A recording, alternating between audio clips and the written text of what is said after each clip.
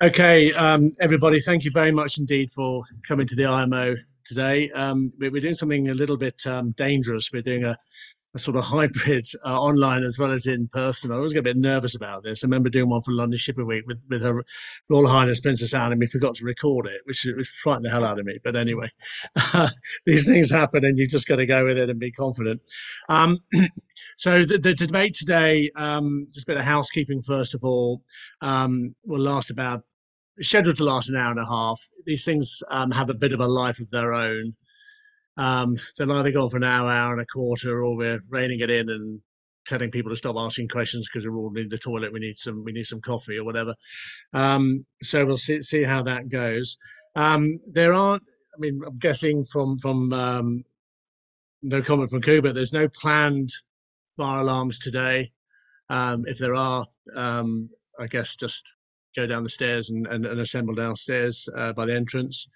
Um, You'll see from the screen behind me, we have the three panelists here in front of you. We also have René Kofod-Olsen, CEO of V.Group, dialing in from Dubai, which is excellent. And we also have Andrian Dacy, Managing Director and Group Head, Global Transport Group, JP Morgan Asset Management, who's dialing in as well.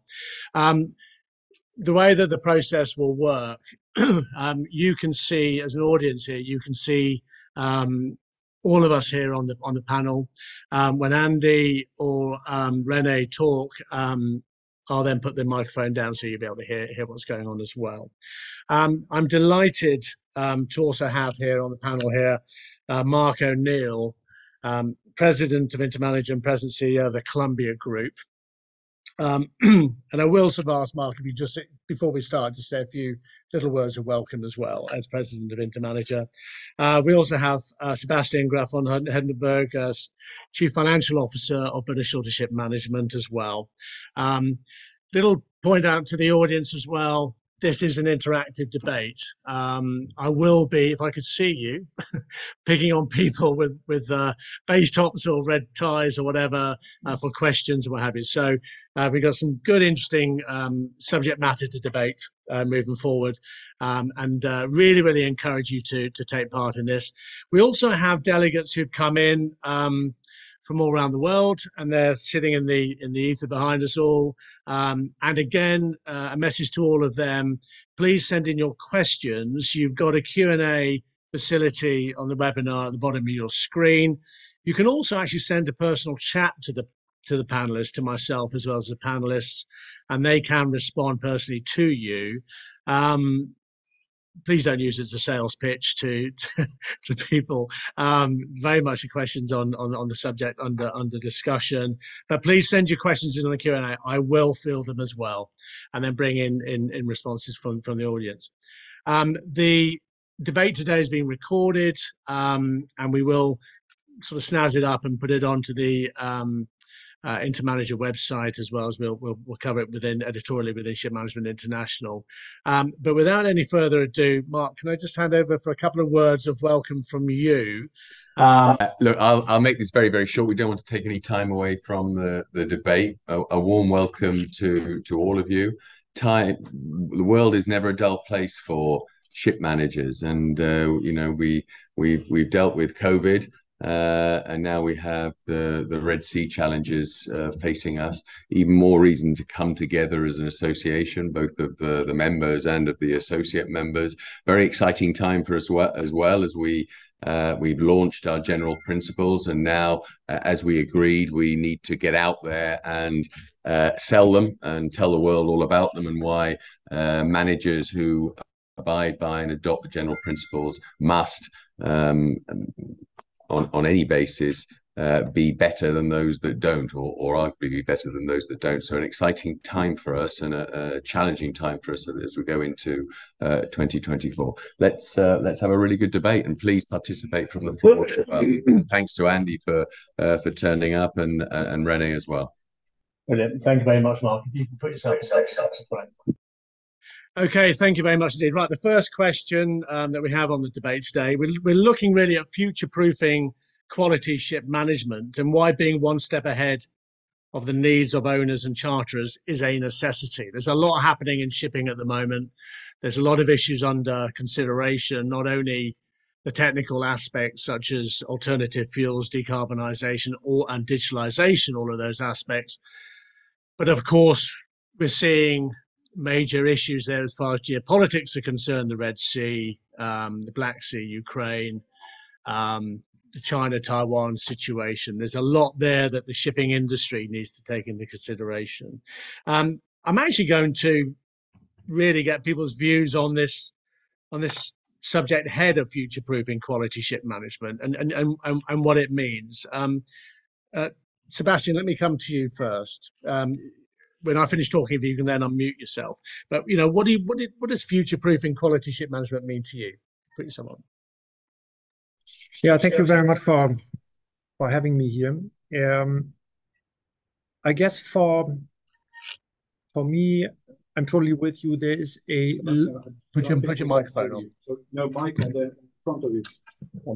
This one on? Yeah, press the blue one to yes. All right. Yeah. So clearly there's a lot going on. You named already a few of these items that present themselves to us as opportunities, some also really as challenges. There's a war and conflict. There is decarbonization. That's actually where I would want to start. Having seen quite a number of you here on the panel recently in Dubai at COP28, you will all be aware that the COPs in the future sort of defined the vision of decarbonization that is then supposedly complete by 2050, enormous undertaking.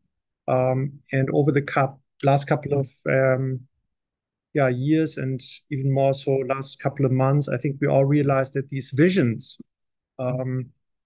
then turned into hard regulation. Look at EU ETS, Fuel EU. Okay, admittedly, this is just Europe. The rest of the world, we can talk about that. But I think we as an industry, from charterers to ship owners to also us ship managers, took note and realized the significant amount of money on the table there.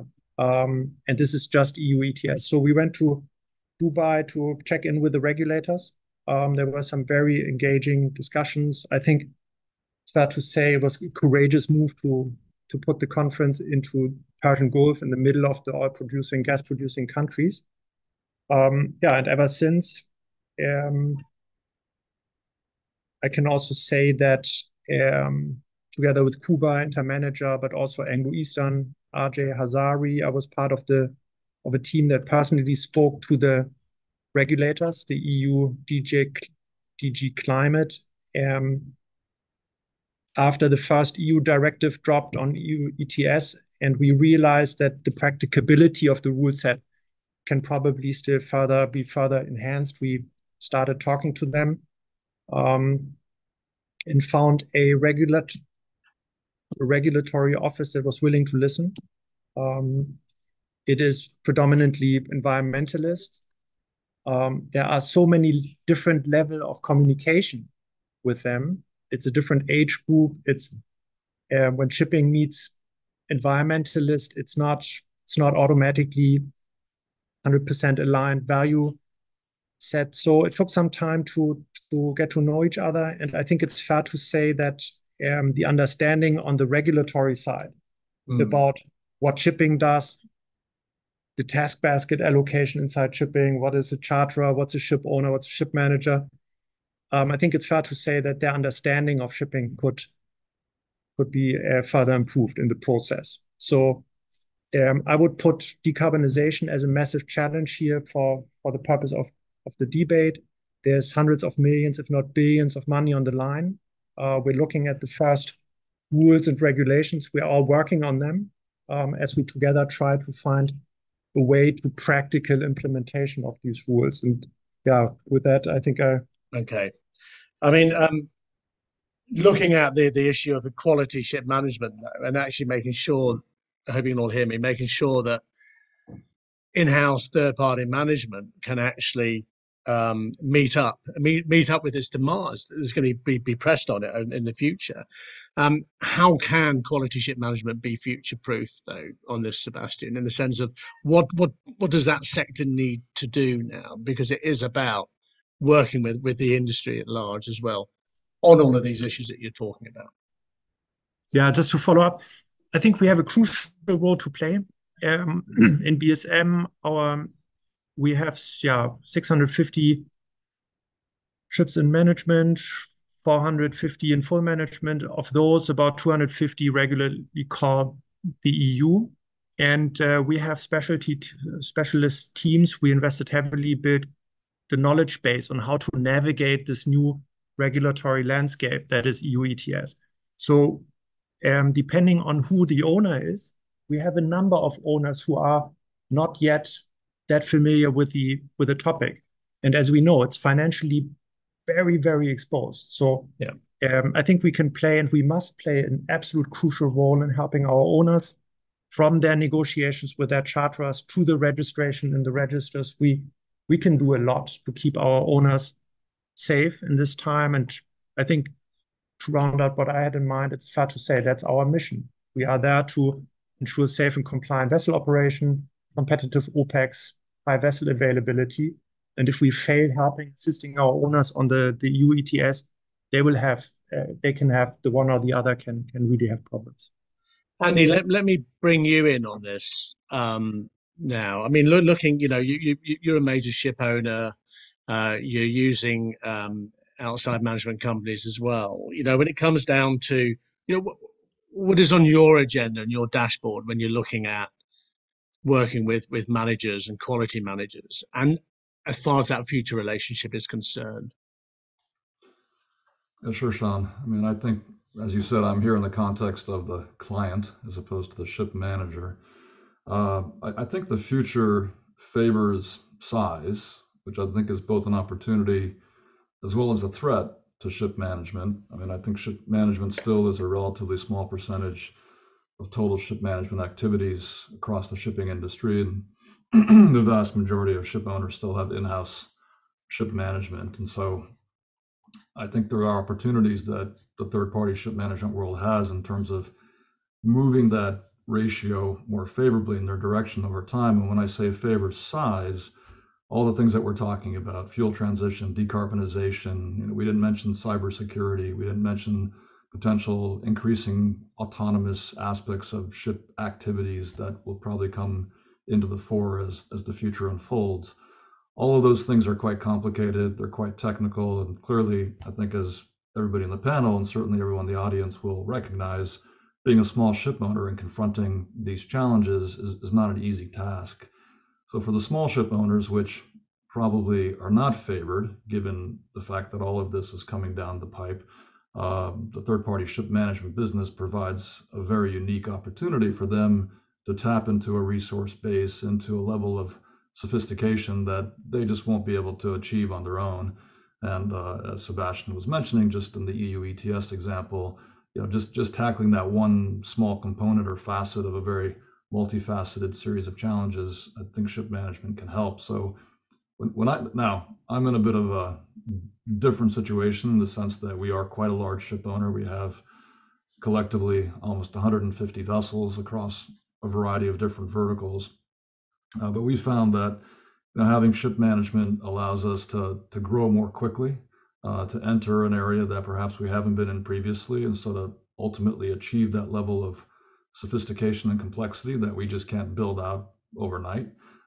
So I think being nimble and partnering with ship managers allows certainly small ship owners, but also large ship owners to expand beyond perhaps their key areas of compatibility or capability in the past.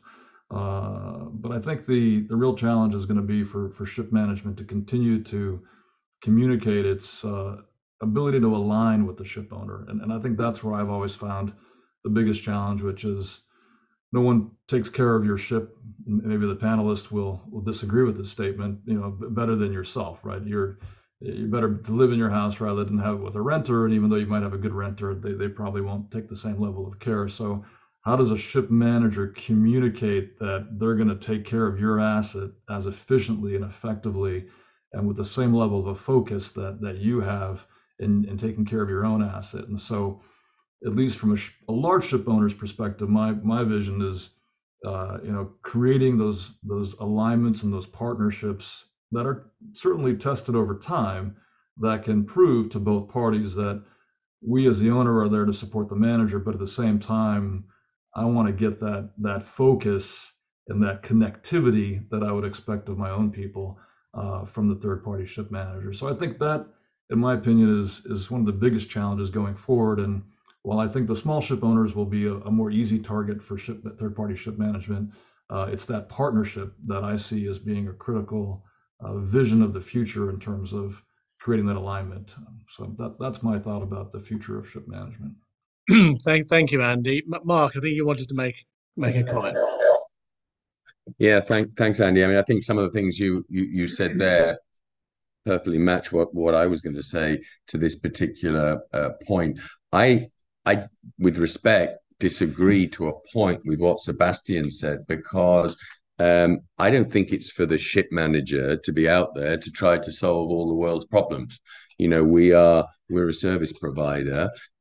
We have to be client facing, and if our client is a small client, unsophisticated small client that wants to tap into the resources that Andy was talking about, then all well and good. And we should keep our ear to the ground as to developments and try and advise the client on that. But a lot of the bigger owners are of a sophistication level that they're perhaps more appropriate to have that sort of engagement at the COP meetings rather than ourselves. So I think fundamentally we're talking about future-proofing ship management. That's the debate. And future-proofing ship management is to ensure that we remain relevant to our clients, and our clients are changing in the nature of what they do. And they're not only relevant, but compelling. So they actually have to use us because we have that suite of services and we have that the resources available. So I think staying relevant and compelling, aligned and in partnership, albeit in different models to the traditional third-party management, is really, really important. I don't think we as ship managers should be leading the charge necessarily on some of the issues of the moment, such as alternative fuels, such as digitalization, because I don't think those issues are sufficiently well developed or mature enough for us to be advising our clients to take that. If we take alternative fuels, should we be going out to telling all our clients to go for ammonia or go for hydrogen or go for methanol? No, we shouldn't, but we should be ready and nimble and able and informed to do so as and when needed. So I think you talked about being one step ahead of owners and operators. I think if you take the surfing analogy, it's as dangerous to be too far on the front face of the wave as too far behind. We need to be right on top of that wave so that we can react in any way. And let's take alternative fuels. If we were advising our clients to go down the methanol route or go down the ammonia route, and ex-President Trump comes in and his motto is drill, drill, drill, drill, and we take a massive step back, have we done our clients a service? No, we haven't. So be ready, be nimble, be agile. I'm a big fan of Heartbreak Ridge, where the Clint Eastwood's there in a trench when the bullets are raining down on him. He says, improvise, adapt, overcome. And I think that's the second Marine Corps methodology of winning a battle. Well, that's what we have to do. We have to improvise, adapt, and overcome it, whatever challenges we might face, and be client facing. Do what the client wants, the particular client, not a commoditized service, but what the particular client wants and needs us to do, rather than going out there and trying to save the world, because that's not the job of the manager. It's not the job of InterManager. Brilliant, Mark. You can put yourself on mute there. Andy, do you have any other comments on that, Andy? Just coming back on that. Yeah, I was just thinking that it almost strikes me that there's two steps here that perhaps could be relevant. One is the daily blocking and tackling of running a ship, which is clearly why we, as an owner, will go to a ship manager. But this whole suite of other aspects, and whether you're pushing or reacting, being proactive or reactive to fuel decarbonization, et cetera, I think that a ship manager, at least as I think about it, would be well served to almost have a two-pronged approach to a client, depending on the size of the client. So I got to take care of my ships and make sure they're running efficiently and safely and the crew is safe and well taken care of. But at the same time, I'm still grappling with all these other issues. So it's almost as though you would have a two-pronged client relationship, and you'd have an individual that would be representing all these other issues that perhaps wouldn't be the same individual or group of individuals from the ship manager that's speaking to the shipping owner, and that sort of higher order future development aspect could be an active dialogue between a group of specialists within the ship manager that can provide that engagement. Because making sure your ship gets into and out of the Red Sea is one thing, but then making sure that you're at least thinking about the right issues, whether or not the manager is giving you the solution. I think all the significant depth that a ship manager can bring to the table would be well served by having the right delivery mechanism to an owner, so that I can call up one person and say, I'd love to talk about ammonia or the impact of methanol or all these types of issues. So maybe, and I'm not sure what the team here has in terms of how they deliver their services to their clients, but having that type of group, I think, would be quite good.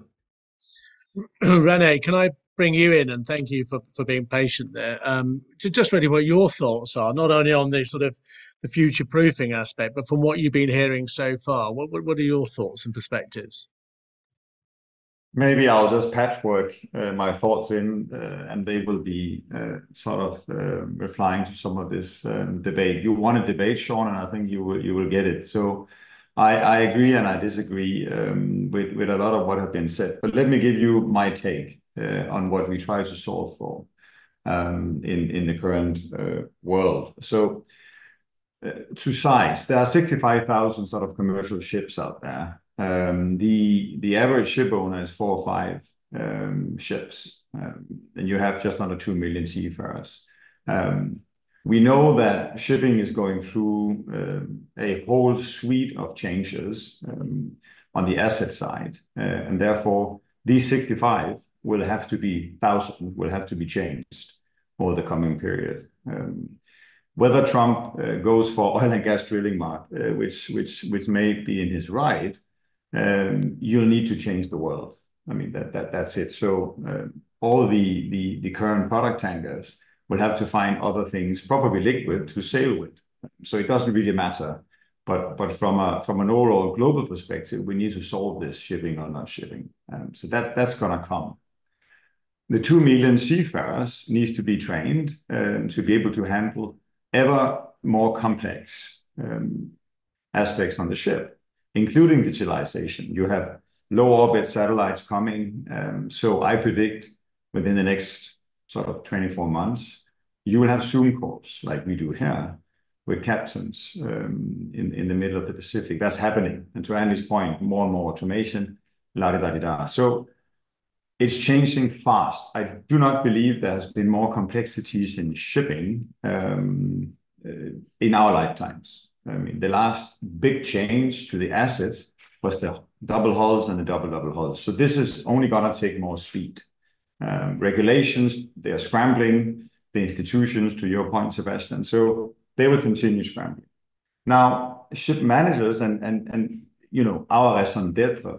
So if you look at, to your point on scale, Andy, if you look at what is it a shipping company is doing, they are buying the right assets, they're chartering the right asset out to deliver a product. How they deliver it, I'm not so sure that that's the raison d'etre of a ship owner. It just has to happen seamlessly. So I came from a ship owning background. And I think it was a given that we could run ships efficiently. But it was not a given that Walmart was transacting with us when I was on the container side, or all the big ports wanted to transact with us when I was on the towage side. So I think ship managers is exactly that. We need to find solutions and at scale. Yes, we are delivering customer service, and we must do that to the best of our ability, tailored.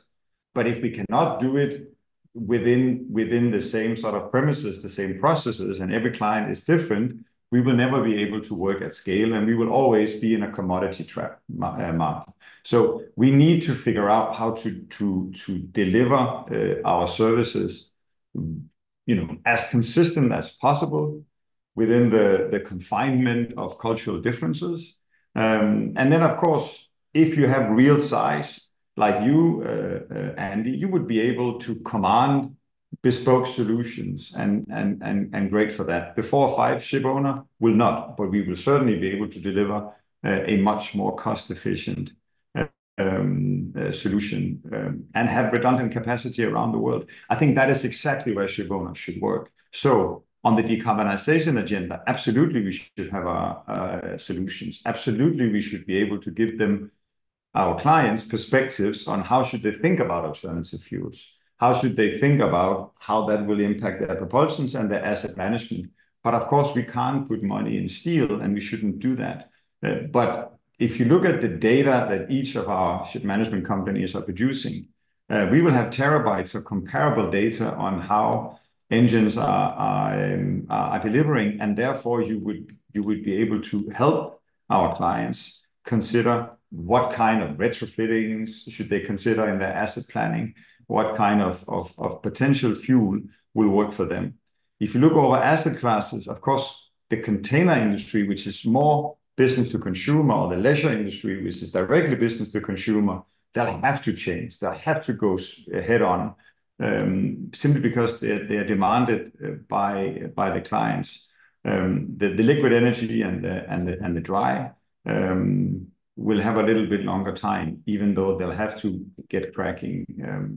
So I think we can work at scale. I think it is for the ship manager to prove that we can make a difference that matters. We cannot expect ship owners to come and do that for us. We need to get out of the commodity trap. We can do things at scale. We are definitely digitalized. Ship managers have some of the best shipping systems in the world. Otherwise, we couldn't do what we are doing. And then, of course, there are differences between us. I mean, some are pure ship managers, some are more integrated shipping companies, and so on. So we all have our different strategies, but ship management as a core should grow. And the last thing I want to say is that I also believe that we are on a generational change. The complexities in the world is just going mad. I don't think in our lifetime on this screen we have lived in a more insecure world with as many complexities as we are seeing right now.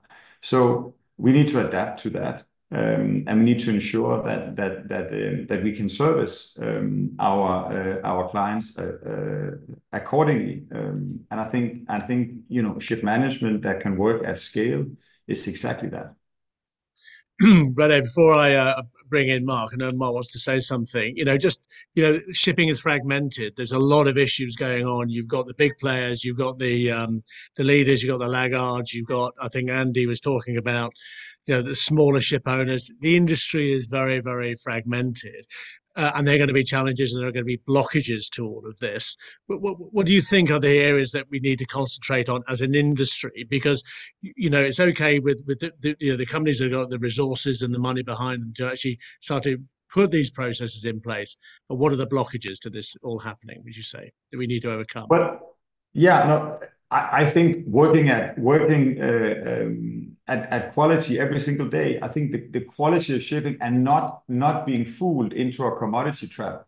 I would be brutally honest. We will have had clients historically. We probably have clients today still that wants to decide this is exactly how we run it and not a penny more. And we will have a penny conversation. That's not good for the industry. We've been then kept in a commodity trap where, well, call a ship manager if you want to do it for 70 cents a dollar. That's not the way to operate. And so we need, to Andy's point, he said, well, my perception is that, maybe I can run it better because it's mine. It shouldn't be like that. We should be able to be qualitatively measured on the fact that we are running Andy's ship as good as he or better the day that he decides to trade it, or the day that a charterer that really wants to have an agreement with Andy would take it and say, I'll close my eyes because this is one of the ship managers who is running it and they're doing it at scale. And I can look up exactly where my ship is and where it's trading, and I can get benchmarks from other vessels in the same category to know that I'm there. That's where we should play, and then be measured on it. So that's where I see the industry from a ship management should go. That don't race us to the bottom. Actually measure on what we are delivering, also on the capex side. Brilliant. Thank you very much, René. And we're now going into the general debate now. So please, also to the audience, and I'm guessing you can hear what's going on quite clearly. That's good.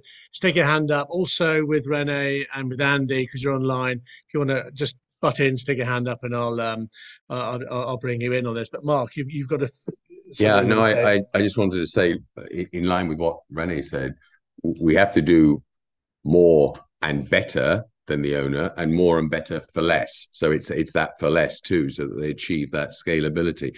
But this debate is about future-proofing ship management, and I think it would be wrong for us to sit here discussing that without thinking about what ship management looks like in the future, because we're in an industry which is undergoing huge transformational change. We're an industry that is consolidating. We're an industry that's digitalizing. We're an industry where some of the traditional liner companies are not calling themselves liner companies anymore. They're calling themselves logistic companies, and they're buying airlines, and they're buying trains, and they're buying haulage companies. And is the word ship manager going to become a misnomer in 2, 3, 4, 5 years' time? It's definitely at some stage, being a ship manager will no longer be relevant, and certainly not be compelling. So I think the ship managers of today not only have to achieve scalability and efficiencies and effectiveness, as we've just discussed, but also develop that integrated platform of services. We've been using that. V-Ships is using that. BSM, I know, is the same. Become that integrated platform of services, so that the client, whoever that might be in whatever shape, is able to utilize and has to utilize our services. The client may be an asset owner, maybe a train operator, maybe a plane operator, maybe a vessel operator, but it's all going to be integrated, and we somehow have to fit into that mix and offer our services and manage those assets and optimize the operation of those assets. So I think it's a big challenge, and I think most of the companies, certainly the ones on this panel, are going down that line. But Andy and his company in the future will expect us to be able to deliver on all of those bases, and that's what we'll have to do. Brilliant. All right, lovely, Mark. You put yourself on mute. Andy, you've got your hand up. Give me your thoughts.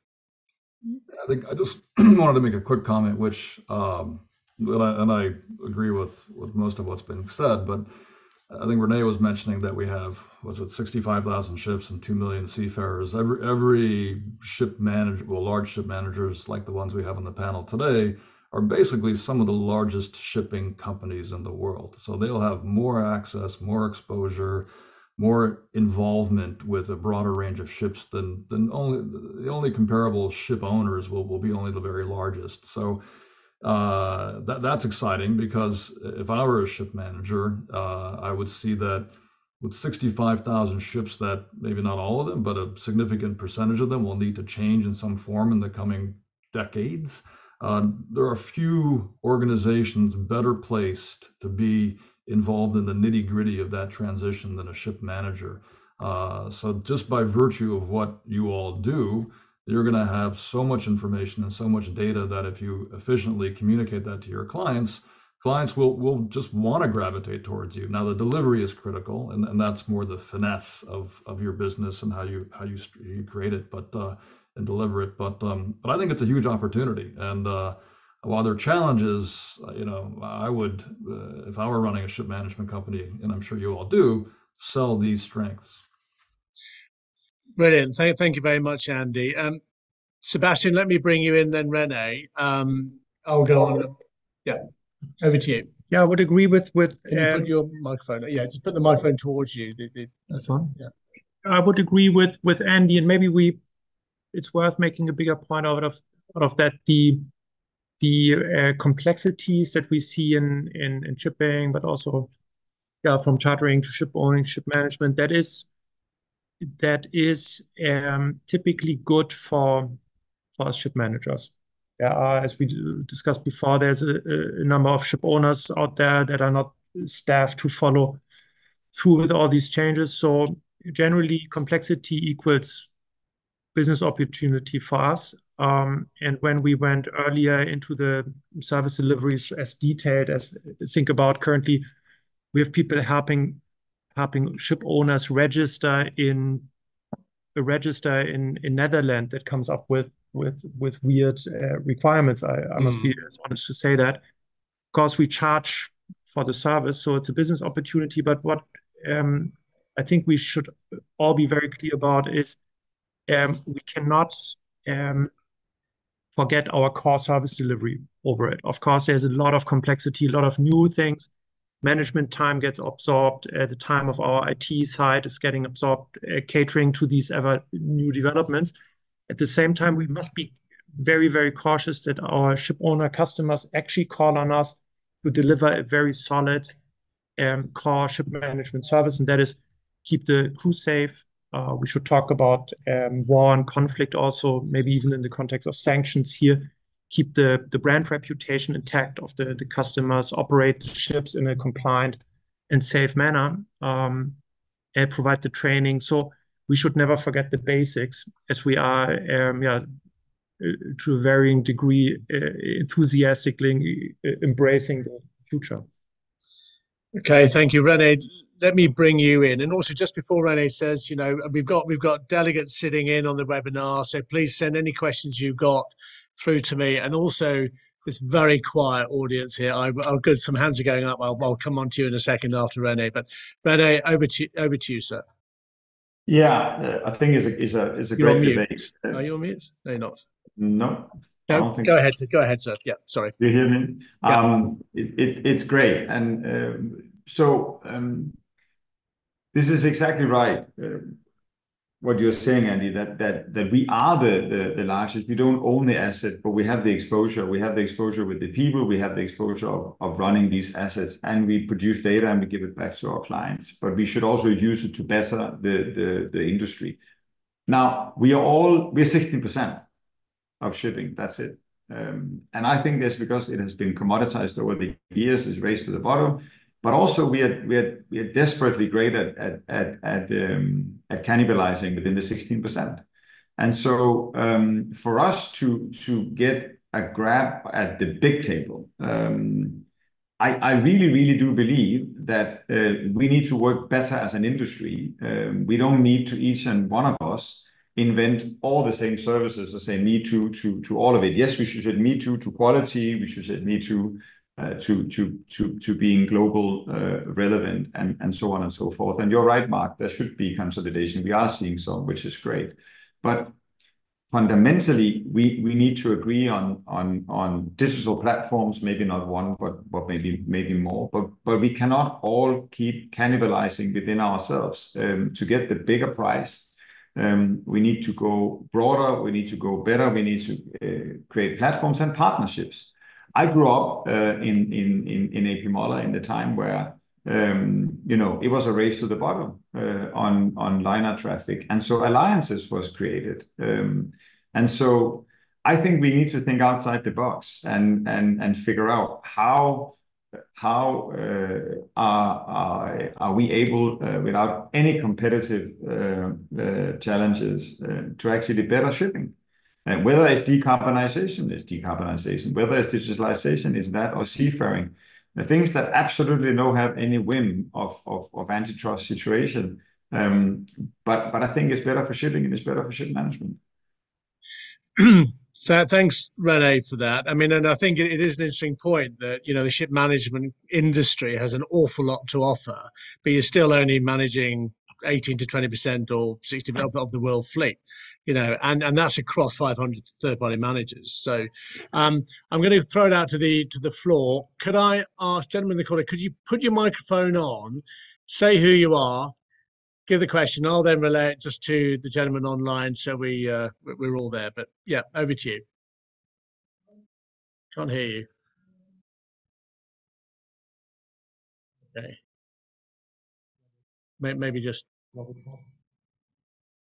stand up and shout it or something. Okay, there's one down the bottom there. Yeah. This is the IMO bit of equipment that's not working, not ours. Yes, my name is Robert. I work at ITIC, manager.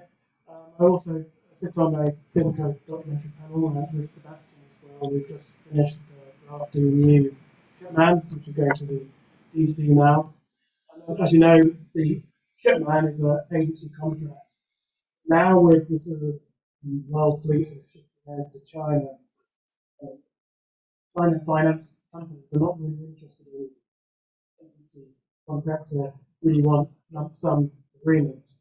And that seems to me, a manager is being asked to take all the risk, not much upside. So it's like the future ship management and on sort of a lump sum basis, or is that really we might as well prepare a ship owner? Lovely. Yeah. Okay. Thank you. Did you, Andy and René, did you get that question?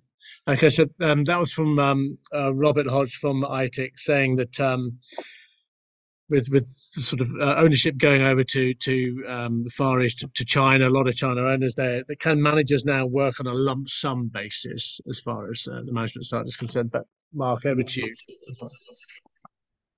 Look, this comes back. First of all, it's a good question, but it comes back to what we've all been saying, I think, is we have to be client-facing, and it all comes down to risk appetite. We might be able to do that for, or want to do that for, a particular client, a blue-chip client, and there's blue-chip clients all over the world. We might not want to do that for whatever the opposite of a blue-chip client is. And you know, I think as an industry, I think there are very few that are more risk exposed than ship management. We take on a huge amount of risk for very, very little reward. And in fact, anybody looking at the outside would say, why do they do this for such little reward? They take, if something goes wrong, we're hugely exposed. So yes, we can change the model, and we should change the model, and we should look at every client on their own and get away from this commoditized offering that René was agreeing with what we were saying on that. Get away from the commoditized offering. It may be that you know, it's a different type of partnership, or it may be a different type of remuneration, or it may be a different sharing in the upside of the vessel's operation. We have to be open to every single model that makes sense, not sacrificing the quality. I think if you sacrifice the quality, then we are on an inevitable downward slope. And that is why, you know, these general principles are so important, because we haven't talked about that yet. You know, if we are going to attack more of the market, more of that, you know, we only have 16% of the shipping market. If we want to get ourselves up to 40% or 50%, then we're not going to do that by the race to the bottom that René was talking about and trying to take vessels from each other. We have to get out there and persuade the market that we are as good as they are in managing their vessels, and we can do it for less and do it better. That's why these general principles are so vital to us, to get that message out there and at least aspire for better. Mark, thank you very much. If you can put yourself on mute. Andy, I want to bring you in on that one point before I go to Sebastian. And I think probably René was trying to put his hand up, and then we had little sort of sound bubbles coming up. Okay. But Andy, you know, from an owner perspective, you know, what do managers need to do to make themselves more attractive to owners? And that's right the way across the board. You're talking about big owners, medium sized and small. You know, what is going to really jolt the ownership and the owners and the charters into saying, look, we need to actually embrace this type of management of our vessels?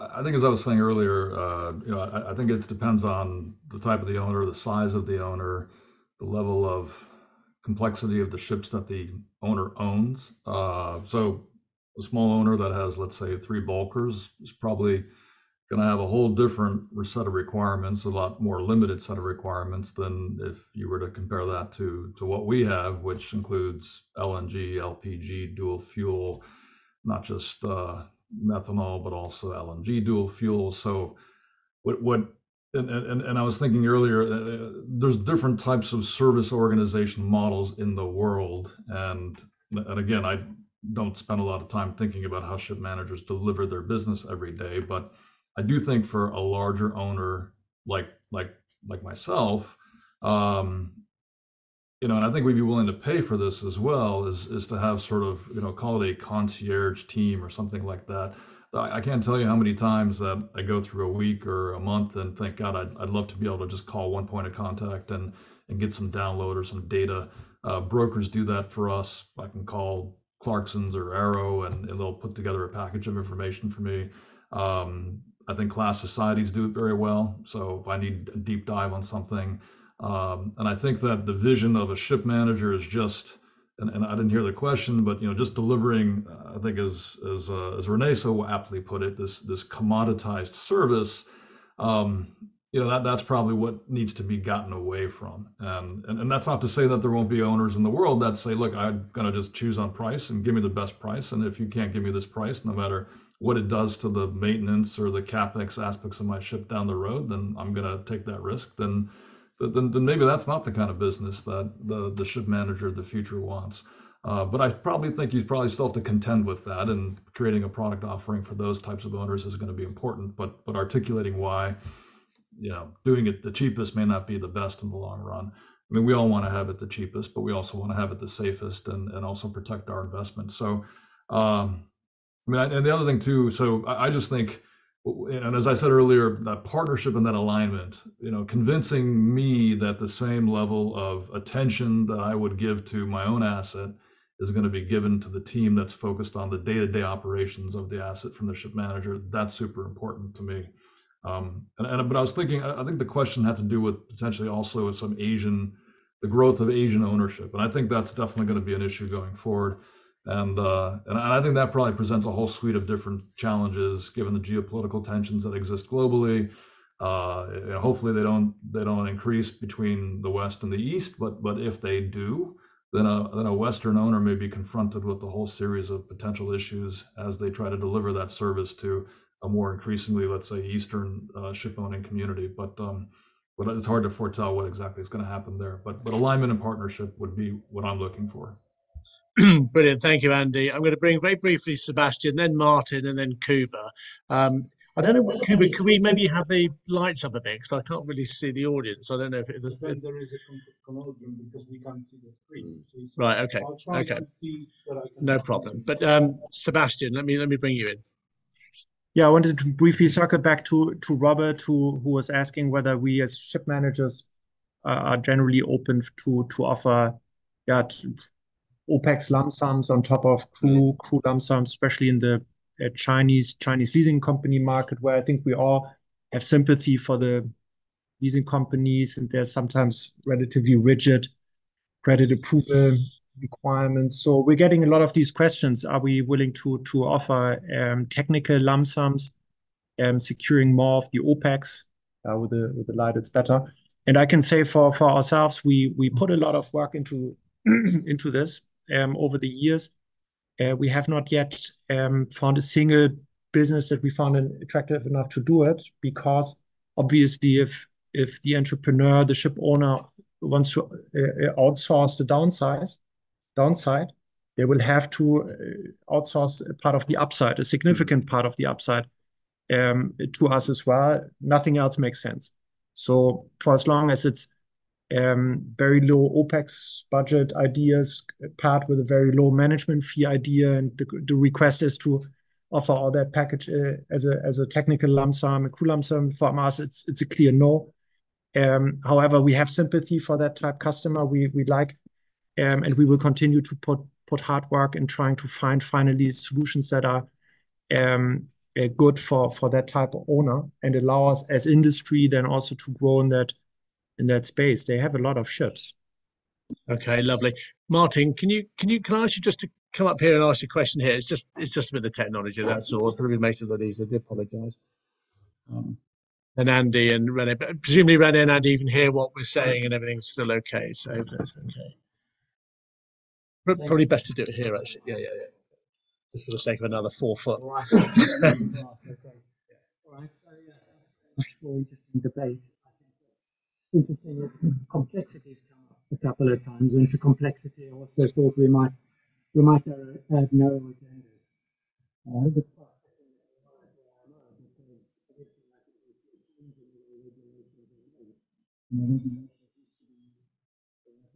because regulation, and we were very prescriptive, and now we're moving into a goal-based future, which makes it a lot more difficult because regulations are becoming fewer. So I guess the point I want to put up to debate is how do we assess what good looks like? Because coming back to Sebastian's point, if you want to participate in the upside, a performance-based contract that both sides recognize and both sides can agree on.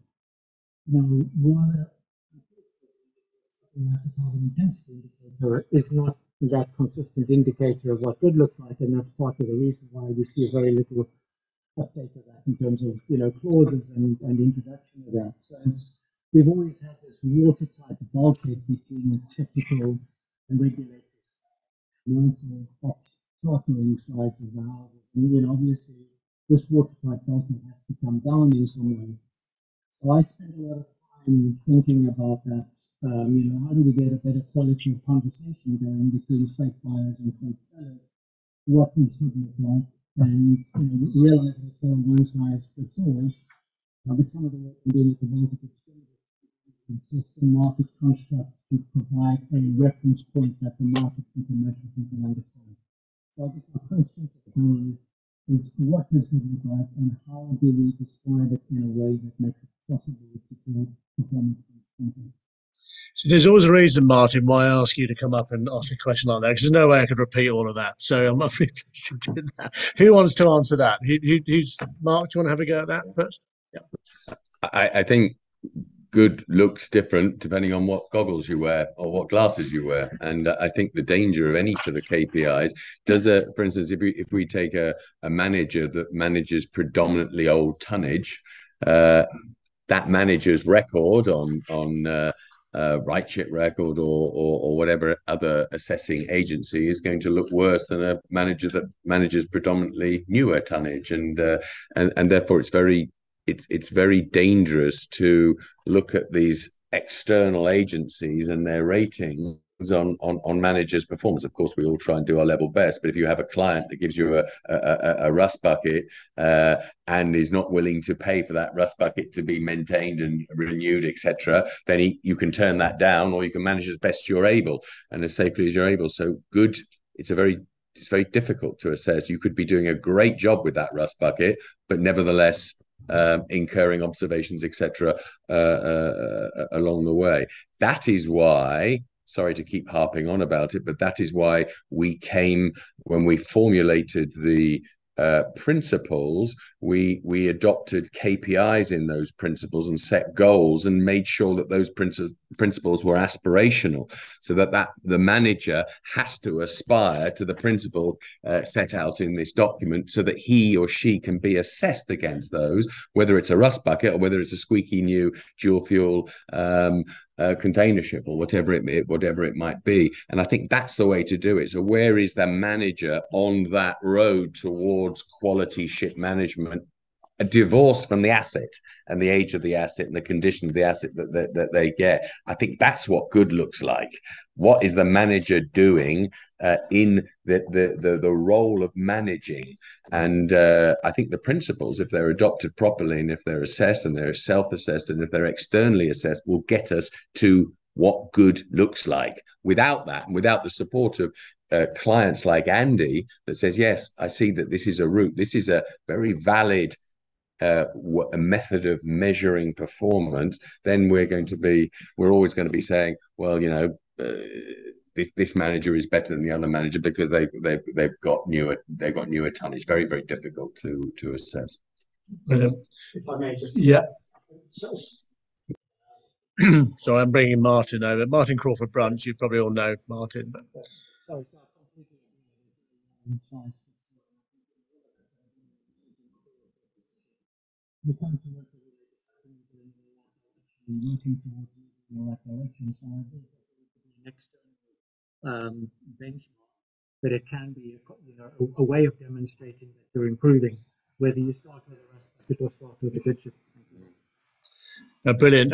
René, have you got any comments on this? I mean, on this, good looks like. And I mean, and I think so. Andy's made some very, very pertinent points, and it's good actually to have the owner perspective coming in on that. But what are your thoughts?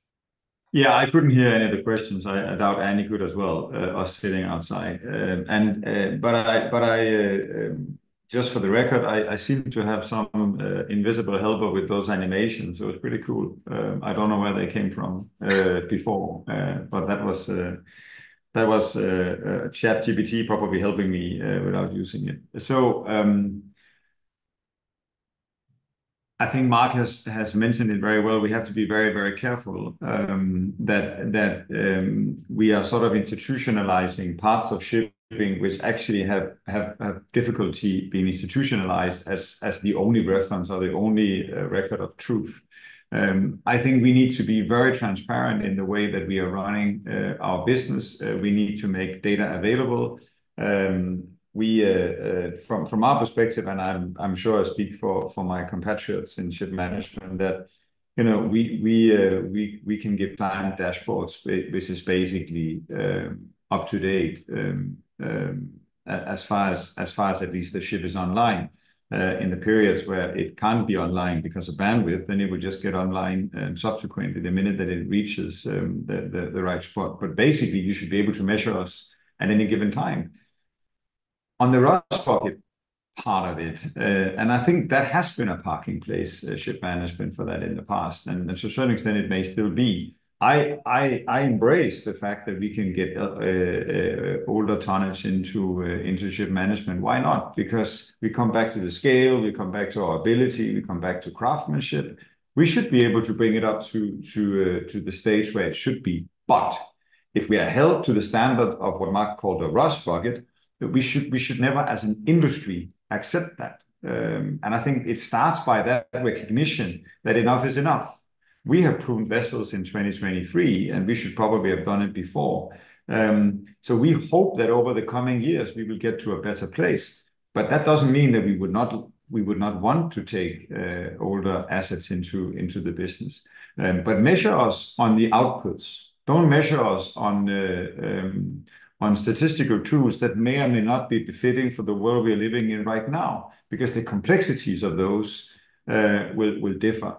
But demand that you can see the footprint on your ship, and that should set you free. Brilliant. Thank you very much. Yeah, thank you very much, René. Just really a sort of note out to our webinar participants, delegates, you're all very quiet there.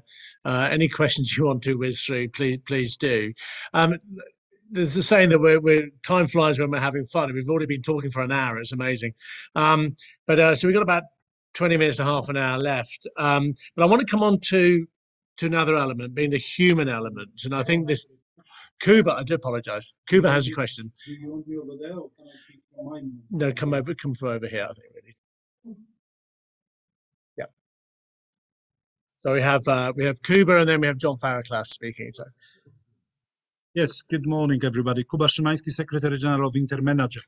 Now, Andy, the question was really for you, and I would like to endorse this question. How would you feel about the performance-based contracting? You are talking about partnership. How would you like to assess your ship managers on the based, contract-based shipping KPIs, for example? That would be a question for you and for fellow ship managers here. Why are you guys using 16% when actually InterManager can show you that the best ships are managed by 45% by ship managers? What is very interesting, the statistics, that ship managers are actually drifting into the better fleets, LNGs, newer tonnage, and so on and so forth. And you are obviously amalgamating everything and saying 16%. It is interesting, but what we need to do is this benchmark. And you guys are talking about transparency, but actually when we are going back to our members and asking for IMO numbers, asking for this data, we are not getting it from you. So we cannot even defend you, show that we are already pretty good. Ship managers are drifting, whether you like it or not, into the better tonnages. And Mark, when you are saying the rust bucket, I'm pretty sure from your own point of view, Columbia wouldn't like to be associated with the rusty bucket. So you're not, this is Darwin here, isn't it? The fittest survive. They are going into the better markets because you can afford it. So two questions. One was for Andy, the performance-based contracting and working together on showing how good actually ship managers are, because we are. Thank you. Okay, Andy, did you get that? Okay. I did get that. Yeah. I like the name Rusty Bucket would be a good bar to go to. Anyway, like on measurement, I think it's a nuanced point because, okay, it'd be great if I just threw up on a dashboard. Let's say I have 3 ship managers all managing the same type of ship, and one, the daily OPEX is X, the other is higher, and one is lower. Well, so then I would say, all right, the lower one's the best, right? Because I made more profit at least in that year. But I think there's a combination of potential errors of commission, which perhaps could be errors that a crew makes, or perhaps the ship hitting a bollard or something like that, which would be an error, a human error that I would be upset with. But there's also errors of omission, and errors of omission, I think, take a lot longer to become apparent. And so you could, and again, I don't think anything new in what I'm saying here, but I think it's getting the right KPIs. And then I think the challenge for the ship management industry is to demonstrate that a little extra money spent today is going to prevent a lot of money spent tomorrow. And I'm not quite sure how you do that, other than just regular communication, levels of trust between the owner and the manager. But I don't think it's as easy as just going down to the bottom and seeing who's the cheapest. And I think that, to my mind at least, presents the issue. And then getting back to my other point, I think for a larger ship owner, how do you deliver the full suite of services to the right decision makers on the owner side effectively? And that just, I think it's a stylistic issue for ship managers to contemplate. Thank you very much, Andy.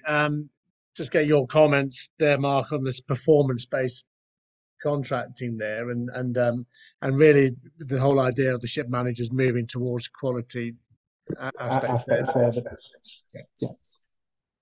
Yeah, I don't think there's any one of the ship managers on this panel that is afraid in any shape or form of being assessed on the quality of their ship management, and most of our sophisticated clients set us KPIs which we have to comply to and exceed. And if we were sitting in the ownership position, we would do exactly the same. So and in a sophisticated setup, there is some upside where we exceed those KPIs. So all well and good. Equally, it's not any of our intentions to manage the rust bucket. The rust bucket comes with all sorts of reputational issues, and the rust bucket normally comes with an owner that claims he or she is paying us enough to manage that rust bucket and get it up to a standard for nothing. And that's not our job either. If we want to take over a rust bucket, then there has to be a certain risk allocation, and we have to be given the means and the wherewithals to get that rust bucket up to a standard. But we've all been approached by the owners who will say, manage 5 of my ships, and one of them is a bit challenging, and I don't really want to spend any money on that. And that's a very hard decision. That's a very hard decision to take. We'd all like to be in the position to reject those vessels, and for the most part we do. But as I said, we have to take the client as we find them. Brilliant. Okay, thank you very much. John Farraclass, you've got a question. Yes. First, one question is on the quality issue.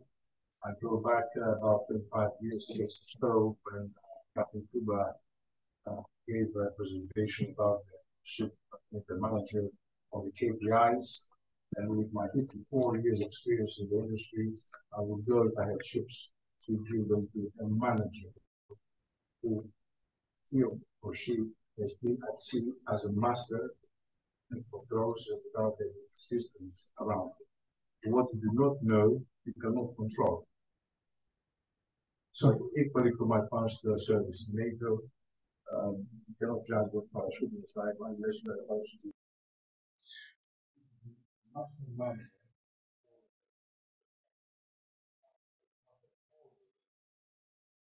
Okay.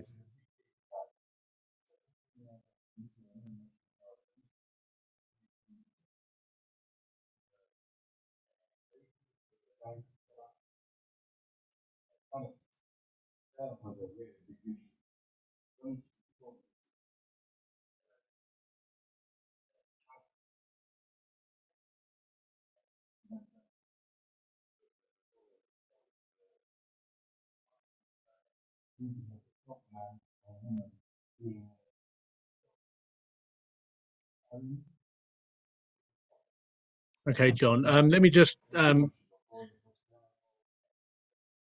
repeat the question because Andy and René wouldn't have heard that.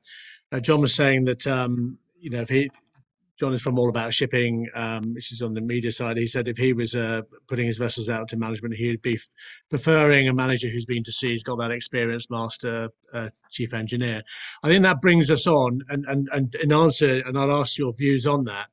But it does bring on that important issue of having that understanding, that empathy within your operations, within your teams, to understand how the crew on board are faring and working. René, what are your comments on that? I'm just going to bring you in on that. Yeah, I didn't hear the entire question, but I suppose it has to do about crew culture and how we create sort of a viable atmosphere on board the ship. See, that's also changing, and so you will have a big dislocation in where we normally would hire seafarers from, and that flows now probably as the biggest dislocation ever. So we'll all need to train new and encourage new sort of I suppose countries and regions to join the fray on being on ships. I think that is how the demography has changed, and maybe it'll swing back in the future. I don't know, but we can't use maybe for anything. At the same time, you are changing the landscape aboard the ship. So when I grew up in shipping, you did not have access to the world at home. So you would go on a long contract, and everything would be well, or it would not, but it would be taken care of. Today, your home is within 1 feet of your hand, which is your mobile phone, and therefore it creates a completely different psychological atmosphere on the ship, for good and bad.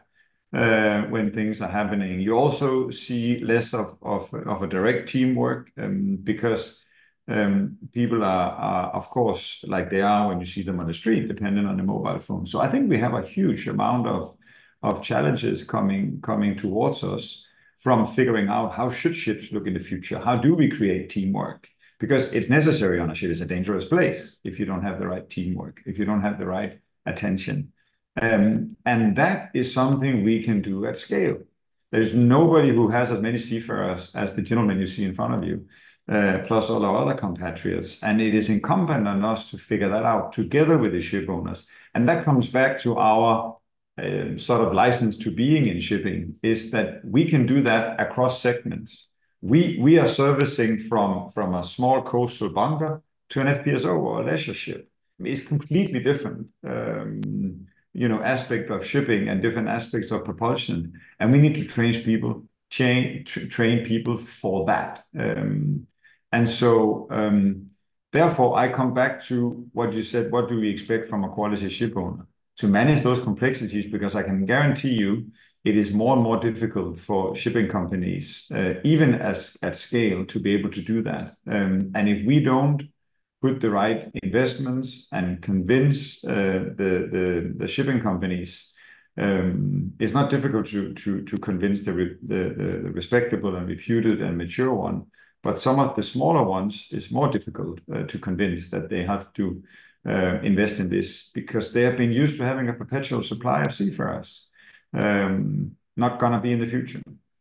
I mean, thank you, René. And it comes on to that. We've got about 15 minutes left. Coming on to that whole point about the human element, and this is a concern, because I mean the ICS is saying 2024 we're going to see a shortage of seafarers. I think there's also a different school of thought that says it's not going to be numbers, it's going to be competence is the key issue here, as far as the sort of quality of people that we have. But it also shines a spotlight on this: how are we attracting in the talent into the industry for the future proofing of the industry there, getting the right people in, getting the media savvy, getting the technical guys coming in who want to have come into the shipping industry and then go on to shore-based jobs on that. Is it a worry? Sebastian, you got your hand up. I'm going to chuck that over to you and then open to the floor. Just a second. Yeah. Okay, over to you, Sebastian. Yeah, just very briefly towards John and your question, totally agree. So a ship manager who's not capable of bringing the expertise required to the ship, to the customer, will fail. Having said that, coming over to the human element and what we think or may think is required to attract the existing crew pool, but more importantly, maybe also future generations of seafarers into this career. It's in my mind, it's a huge challenge. And I think what we probably, I speak for the compatriot ship managers here, what we observe, there is generational differences. So a younger generation looks at the job at sea, looks at the potential employers decidedly different than what older generations or past generations have looked at. So currently we look at that in the context of, maybe it's worthwhile noting how they get paid.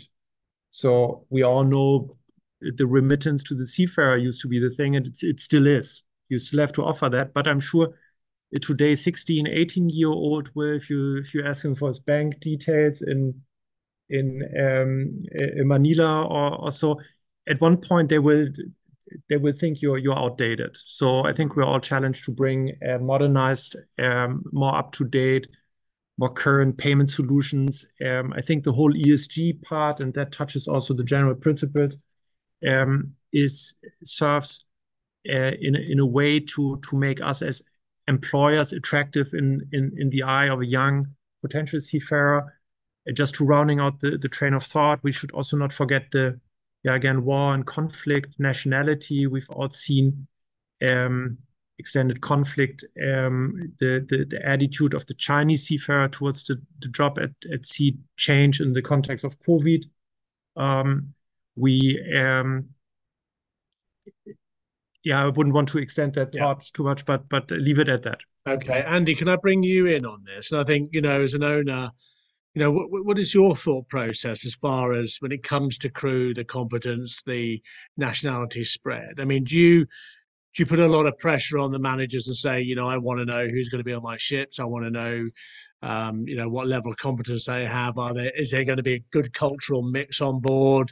Do you want them to sort of operate there in the same way that you would expect your own shore base? But what is the role of the owner in that when you're dealing with a manager as well? What's on your list of priorities? I think all the points you mentioned, Sean, are baseline requirements, right? We want obviously competent crew that have the requisite experience in the particular ship that they're crewing. So I think, and I think most, certainly the team here on this panel, deliver that. That's kind of sort of the base requirement of getting into this business, is being able to provide that level of quality and sophistication. And just to talk about the crew challenge, I think I couldn't agree more. It's a big issue. I know we've been grappling with this issue now for over a decade, and it's becoming even more, I think, significant given what's happening and all the things we've talked about today in terms of decarbonization and new ships and all the changes that are going to be required. And as I think about it, I mean, some of the things that I've seen that I think help are, particularly depending on what part of the world you're recruiting crew from, is sort of, and again, this is nothing new to the gentleman on the panel, but providing a career path, embracing the crew's family. That could be benefits like healthcare for the family that's back in whatever country they're from. I think, while they're not at sea, finding ways to create continuity and connectivity, training and career development opportunities to increase your skill set, and really putting one's arms around the crew and really saying to them, look, you're not just somebody on a ship that we take on for 6 or 9 months, but that you're part of a family. We're going to find ways to help you career develop and grow. And just given the challenges, I mean, one thing, I was at a session earlier this week with the Classification Society, and we haven't talked about cybersecurity, and there probably isn't enough time to talk about it, but that one particular issue is becoming a significant issue that I think all of us are going to have to grapple with. And by one measure, the global cybersecurity manpower deficit is expected to be almost 4 million people. Now, that's not just in shipping, that's across all industries. But if I'm a young person and, you know, and I'm trying to develop my career, and I can see building skills that perhaps are tangential but yet relevant to what I'm doing as my primary job, that's going to be very attractive to me. So I think we have to think, as we've said, outside the box and provide a real engaging experience for a young person today coming into this business, and that could go in many different directions as they evolve through their career. Thank you. Mark, can I bring you in on this? Your thoughts? Yeah, thanks. I mean, I endorse all of that. I think the key here is it's not them and us, and we have to treat our crew as we treat our shore staff, as part of the same family, and adopt the same sophistication of human resource management as we do on the shore staff. We, on board our vessels, we have, we were talking to some of the newspapers yesterday, we have happiness monitors, and everyone starts laughing when we say happiness monitors. But if you have 25 crew on board, all recording 2 out of 5 on the happiness scale, you've got a problem on board. You've not just got a problem, you've got a risk to that vessel. Very, very interesting. We get reports in on a monthly basis from our well-being provider, OneCare, that tells us what the crew are worrying about now. If you had a person walking around your office looking concerned, you put an arm around them, take them into your office and say, is everything all right? We have to try to extend that arm across the oceans on board our vessels, and with whatever digital tools we have. And we have that now through our hotlines, our mental health hotlines, and our happiness indices, etc., so that I and my senior management team can look on a weekly basis and say, what are the issues that concern? I can tell you now, half the crew at the moment are seriously concerned about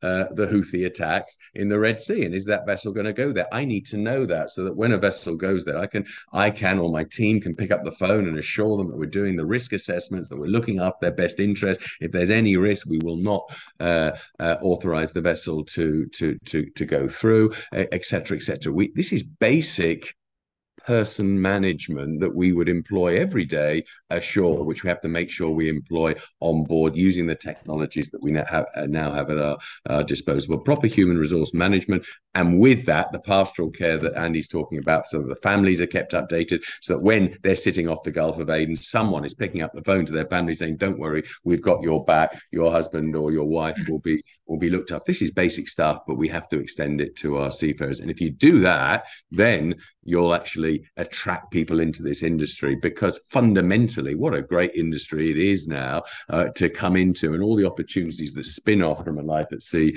as a young person and then coming ashore, or the multitude of different careers that present themselves. And that's, it's as simple and straightforward as that. And we will do it. You know, we are doing it. COVID started that process, and I think we're all of us here on the panel and sitting here are well down that road.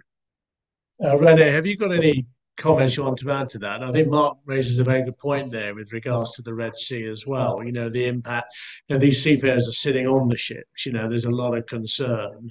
There must be, you know, is my ship going to be attacked? You know, am I going to be safe? You know, what are your thoughts on that?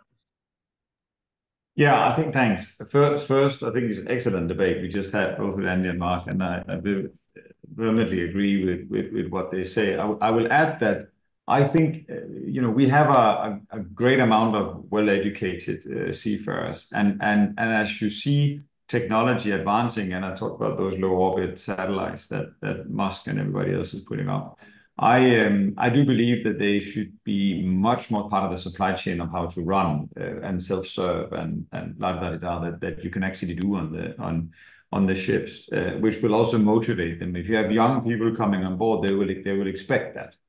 They will expect that to have a completely different level of sophistication, and you know, I'm very much into the whole augmented reality situation where you actually further enhance their ability. And when Andy talks about the asset being looked after. Well, if you add that element to the ship, then you'll have a much better ability to vet them, to inspect, and so on and so forth, where you can do those framework agreements.